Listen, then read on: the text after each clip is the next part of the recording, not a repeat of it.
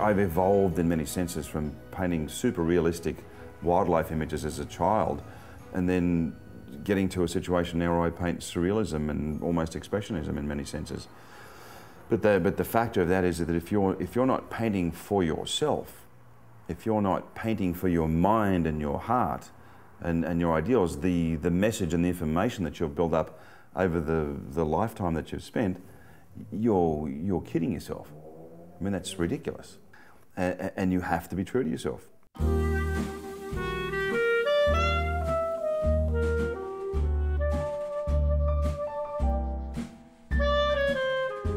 My grandmother and dad were reasonably good artists, and I started drawing for whatever reason. It was just something that I was really passionate about.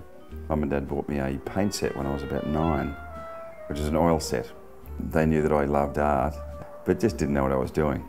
And I was just a kid that just loved to create. So I just simply started to draw. And it's just simply getting completely absorbed in the passion of the fact that you want to create. There's simply nothing else. And I got to a stage where nothing else really mattered, and I suppose that just has happened. You know what you're going to do. There's that sense of self when you're young that just says, well, this is who I am. I mean, I've got no choice. And I got lessons when I was a kid. Mum and Dad said, look, this kid's not going to give up doing this. He won't focus on his schoolwork. We better do something with him.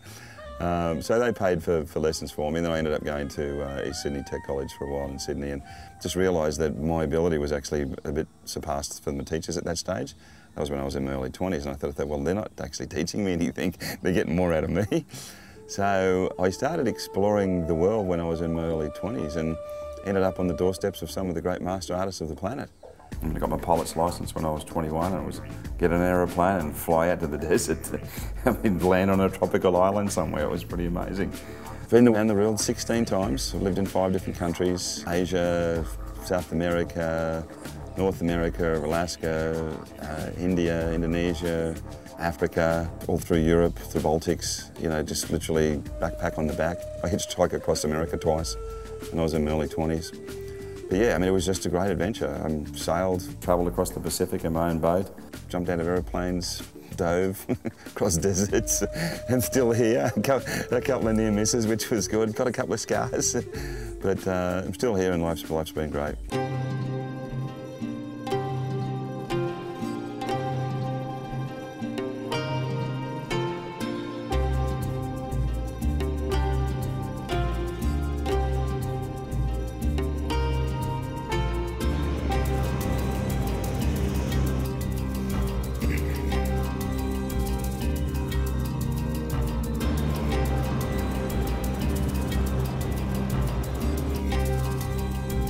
The town that I live in is a place called Wollongbar, which is on the northern rivers of New South Wales. Wollongbar means the place of many possums.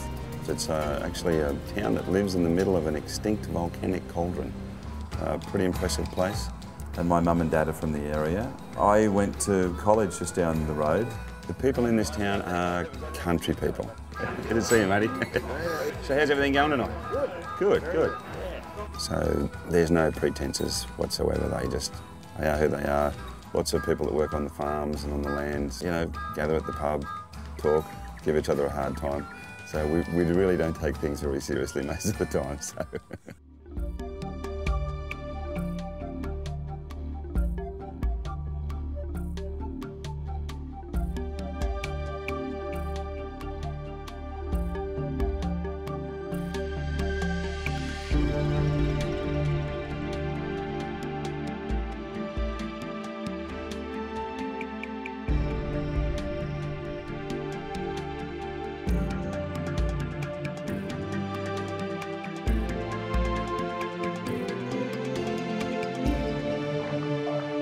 You know, when you sit by yourself for 16 hours a day, I mean, I either listen to the radio or I read when I'm not painting, or I listen to documentaries.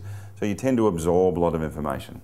But it's just that factor of knowledge. I just absolutely love it. And I think the more that you use your brain, I mean, your brain is like a good athlete. It's the only great muscle that you have when you're 80 years of age if you choose to use it, because nothing else works. You know, good looks fade, stupid lasts forever. I thought that was a great saying.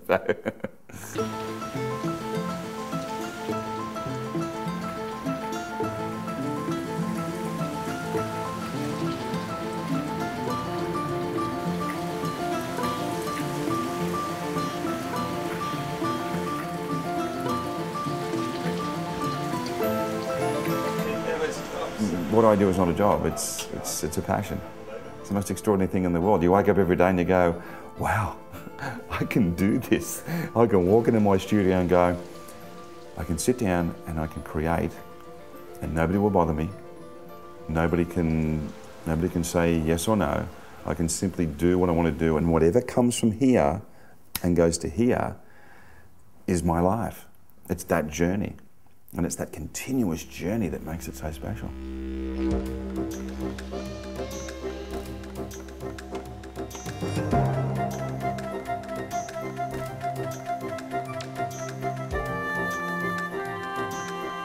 Well, the importance of being close to birds and animals and reptiles in their natural setting has a lot to do with the light and the way that the light responds onto the animal, plus being able to work out the anatomy and the taxonomy of the individual species. And you can just, the little innuendos, the slight little hairs, or where the feathers go, or where they lie. So that's extremely important as far as just getting the structure of the animal is concerned. And Sue's one of the curators of the wildlife and the animals in the park.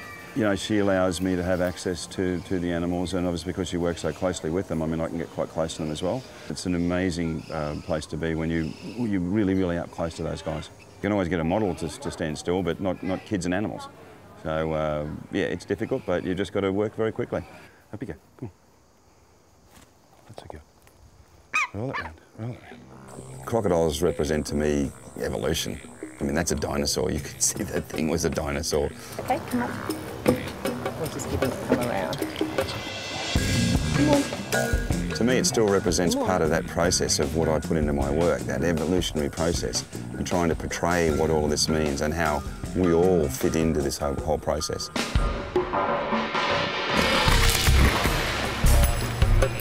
That's the raw attitude of nature. And whether we like it or not, you can see all the disasters throughout the world, and we're still a part of it. We are not outside it. How about that? Double take. Oh, it's incredible.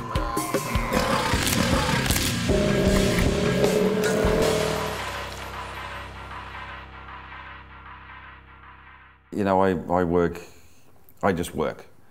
And sometimes, I mean, I've worked like 36, 40 hours, no sleep, just because you just wanted to do it. It's like, I'm up, I'm feeling okay, I'm not tired. And you get so engrossed.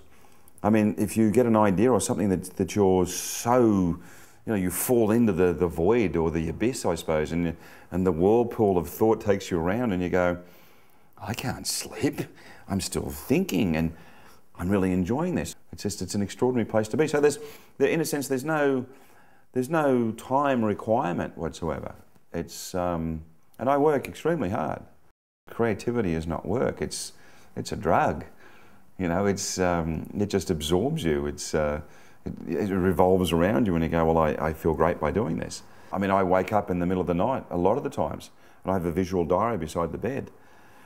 And because of all of the things that you read and that you absorb in life, your mind, and it's so bizarre, but your mind creates positions and issues and dreams just on its own without you ever having to make the effort to do it.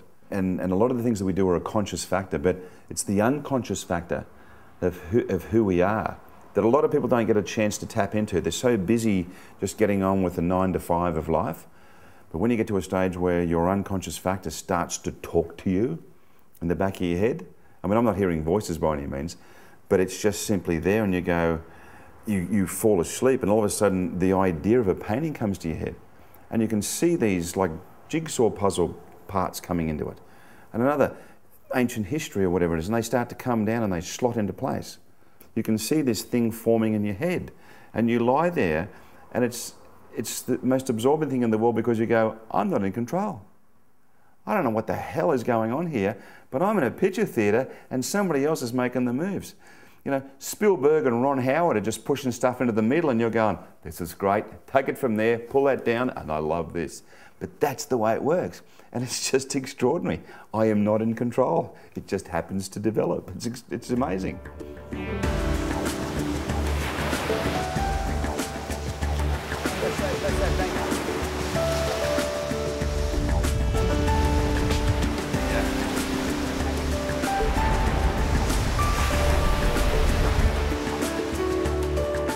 it's just important to have a balance. You know, it's a job where you're completely isolated, and unless you've got other, say, curricular activities, it can creep up on you after a while. So I try and balance that out with everything else that I do. Hey Graeme, you coming for a ride? Mate, where are we going? Talgum?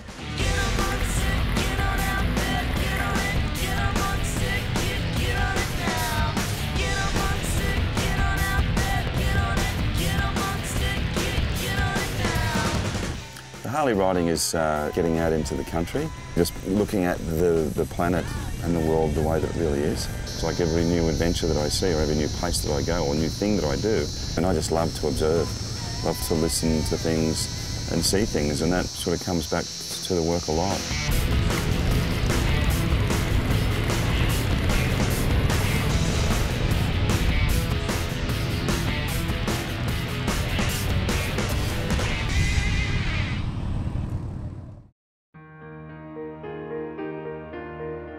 The reason I create the paintings I paint is because I want people to understand and look at it visually and ask questions. All I've done is put all the facts into place. It's like a big biological book. It's a science book, it's even a religious and a belief book. But my paintings, the large paintings are, this is who we are. Just simply look at the facts, ask as many questions as you want, but look at the facts for what they are.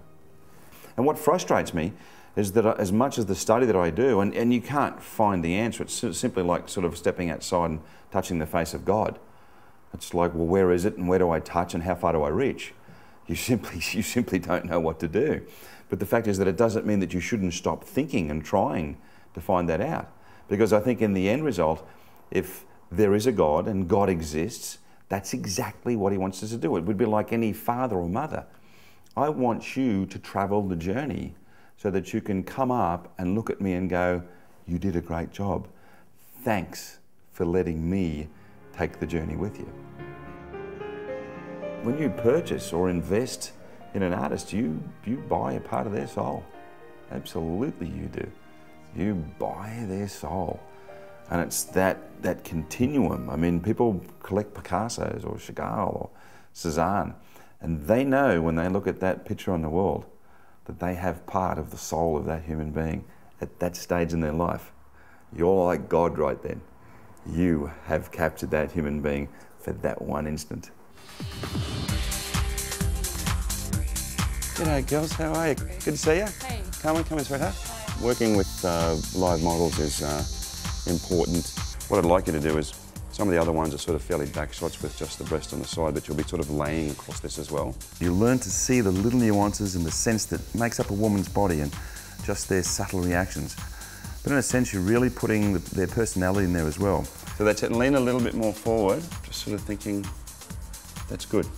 But when you've got the personal contact with somebody and you find out who they are and what makes them tick, particularly with some of my girlfriends that have modelled for me in the past, there's that real personal moment when I know I'm not just painting a picture. I'm recreating that moment of that human being and that really special time that I spent with them, and that's what comes across. I want you actually physically touching Kylie. I want you over the top, as though Kylie's looking at this direction, and then you're leaning on Kylie and you're looking at the other direction. But when I'm sitting there and I'm sketching the model, I remember every single thing about her body and the way that she was and her attitude to life as well. And the reason I paint women is because it's that birth process. You know, the universe was born. So we really need to I think, to look to the feminine a lot more. Instead of sort of gung-ho, left brain in there, you know, if it doesn't work, get a gun and we'll kill it. We really have to learn to balance that out and look more, in a sense, towards the feminine attitude, to sort of go, well, there's a better way that we can do this and we don't have to kill each other in the process.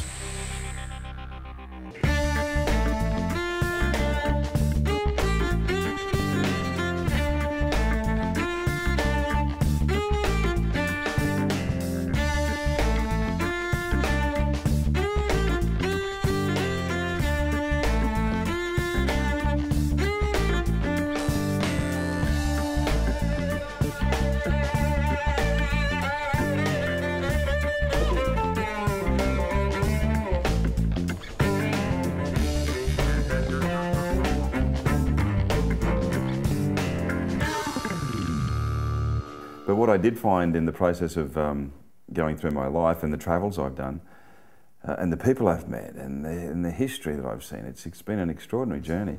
12 months ago. Is that that there is that knowledge, that all of that encompass of the knowledge is what makes who we are, but what makes my work as well. You know, you sort of create a piece this size, you actually sort of miss them after a while. You actually want to come up and put your hands on the child again. So, my life is mathematics, it's science, it's history, it's archaeology, it's paleontology, it's study, study, study. It's absorbing the whole thing to get to a place where you go, now I can start to create an idea.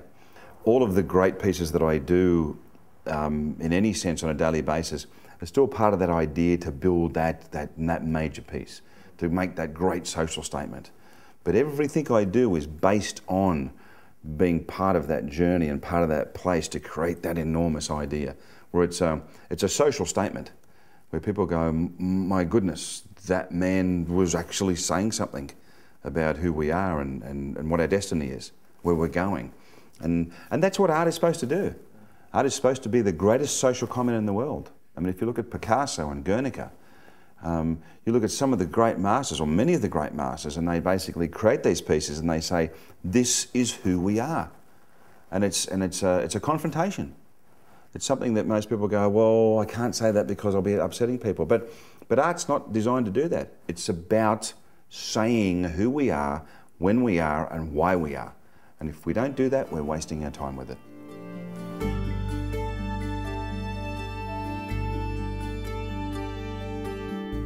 And if people don't like it, that's fine. I mean, I'm not asking for the whole world to like what I do. That's not an issue for me whatsoever. What I would like to find is the people that understand what I'm trying to say in my work, particularly the major pieces, when they go, I get. I mean, I wish I could say that. I wish I could write it. I wish I could paint it. I wish I could communicate it. If they can't do that, allow me to be part of that situation, if that's the case.